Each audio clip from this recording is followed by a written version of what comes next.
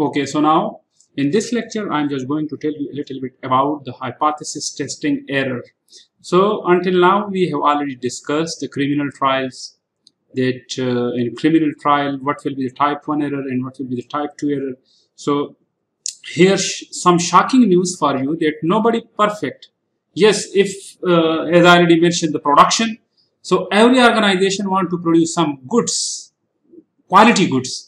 Because if they produce in some defective items, then what the customer will return that item, and at the end it will be totally converted into a loss for the organization. So every organization, every person, if they provide in services or if they produce in something, they try their level best to produce some good product. So no one want to produce some bad product, but we know that only God is the perfect. Okay.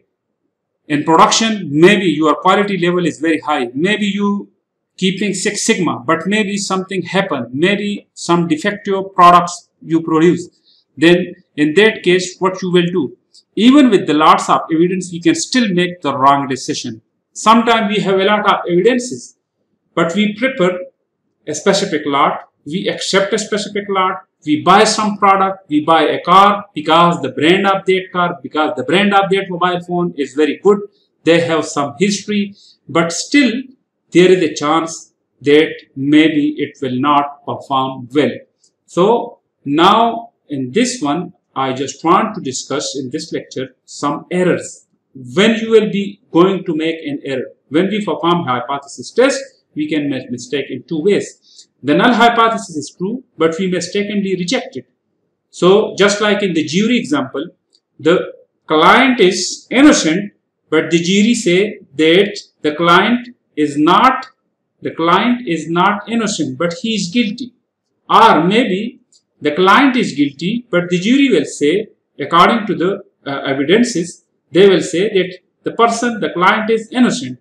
So there are two types of error. I don't want to go into the detail because in my previous lectures I have already discussed this type 1 error and type 2 error. So while doing hypothesis testing or sampling testing, we can make these two types of errors.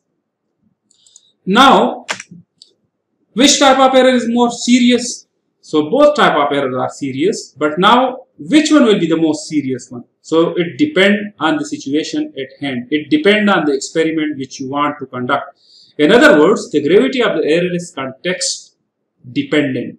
It depends on the environment. It depends on the analysis. Here is an illustration of the four situation in a hypothesis test. So it's not true, but my decision, we will reject it.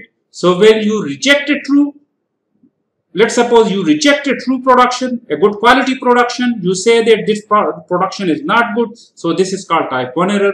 If you reject it on the basis of the false statement, on the basis of defective elements, so it's okay, it's a nice decision. But if you fail to reject it, but the hypothesis, but the products are good, so it's okay, fail to reject it, it means you will accept it.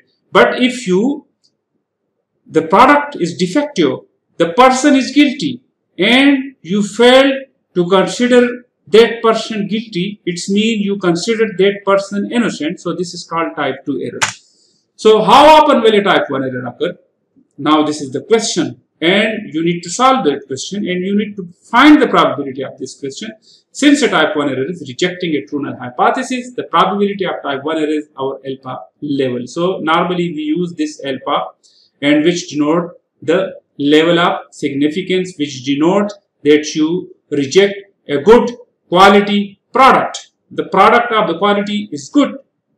The quality of that product is good, but you reject it. When H0 is false and we reject it, we have done the right thing. In the other scenario, if this is false, if this is guilty, and we consider that it is guilty, so it's good. A test ability to detect a false hypothesis is called the power of test. So now we need to conduct a power test. That the analysis, the acceptance and rejection decision which we already conducted, is it right or is it wrong? And how much is the possibility of it?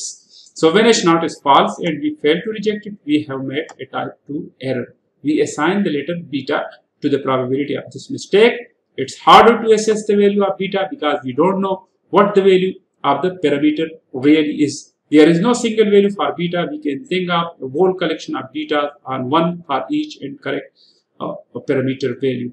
So in the quality management, we call alpha as a producer risk and we call beta as a consumer risk. So what is producer risk and what is consumer risk? So producer risk is, as I already mentioned, that if a producer producing good product, so their aim is to produce 100% quality good product, but maybe during the production some random processing error occur and there are some defective lot also occur in that production.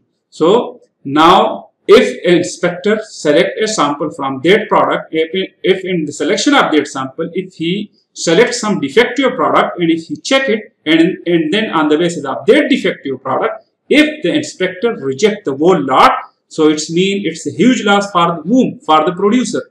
So the producer try their level best to keep this value a very minor one, because if this value increase, it's mean there is too much risk, there are too much defective part in the whole lot. So when the value of alpha is going up, it's mean there is a high chance that the inspector will find some defective parts from the in the sample, and on the basis of that they will reject the good lot. So if they reject the good lot on the basis of those defective items found in the sample, it's called type 1 error. Beta, which is also called consumer. So basically if a firm producing 50-50 mean if they producing 100 units, in those 100 units if they produce 50 defective and 50 goods, if an inspector randomly select some parts, some sample size, and fortunately in that sample if they found that they are good parts, so on the basis of good parts, even though in the real sense that lot should be rejected because there are 50-50 chance, there is too much risk involved, there is too much mean defective parts involved, so they need to reject this. But on the basis of that sample, they will accept a rejected lot. So this is a very huge risk for the producer, for the consumer, because consumer will buy that lot and at the end he/she will know that what that I did, because if there are 100 units, so 50 units will be defective. So one way to focus our attention on a particular beta, which is also called the consumer risk, is to think about the effect size. Okay, how big a difference would matter? We could reduce beta for all alternative parameter values by increasing alpha. So when we increase alpha, okay, when we increase alpha, this would reduce beta, but increase the chance of type 1 error. Okay, because when you increase the alpha, what does it mean? It's mean the level of significance will be increased. It's mean in your production, the defective proportion will be going up. Okay, this would reduce beta because alpha and beta are working in negative direction, in the opposite direction. When one going up, the other is going down. This would reduce beta, but increase the chance of type 1 error. So the chance of type 2 error will be decreased, but the chance of type 1 error will be increased. Why? Because maybe the inspector takes some defective product and on the basis of that, maybe they will reject your whole lot. So this tension between type 1 and type 2 error is inevitable. The only way to reduce both type of errors is to collect more data. Otherwise, we just wind up trading off one kind of error against the other. So in order to further expand this, sometimes the inspector conduct not only single sampling, they conduct double sampling, triple sampling, or multi-sampling. So when they conduct double, triple sampling, these sampling techniques further reduce the probability of error, further reduce the probability of risk. So at this way, they will remove the riskier part from the analysis, and on the basis of this, they divide the whole scenario. So hypothesis testing, as I already mentioned, that null hypothesis, normally it contains the sign of equality. So null hypothesis means, for example, if H naught is, the mean is equal to 120. So alternative will be, it's not equal to 120. So you can see it's always include the sign of equality. Or if H naught is, mean is greater than or equal to 120, the alternative will be that mean is less than 120. So once again, it's contain the sign of equality. If H naught, mean is less than or equal to 120, so H1 will be mean is greater than 120. So you can see the null hypothesis always include the sign of equality, and the opposite of this one will be, so this is the less than. the opposite of this is not equal to, the opposite of this one will be less than, and the opposite of this one will be greater than. So we will construct, and on the basis of the alternative, because on the alternative basis we will confirm that the tail of the test is 2 tail, or it's mean that the risk is split in 2 parts, or it's in the right tail or it's in the left tail. So for example, if it is 2 tail, then we will sketch it that, for example, if it is a 2 tail test, then we will split this, because we are not sure that if I ask you that how many unit of, let's suppose a specific pen, or how many rupees, or how many unit of dollar in my pocket. So mean you can say that you have 120, okay, or you can say that if I say that I have 120 rupees in my pocket, you will say no, you have not 120. So maybe it will be greater, or maybe it will be less than this. So that is why we will divide this in 2 tails. Right tail, normally we represent right tail at this way. This is right tail. For example, the opposite of this will be less than or equal to. If I say that in my pocket there are 10 or less than 10 rupees, so the opposite of this will be greater than. You say that it will be more than 10. So more than 10 will be occur at this left tail test. So left tail test will be represented as this one. Okay, this is left tail test.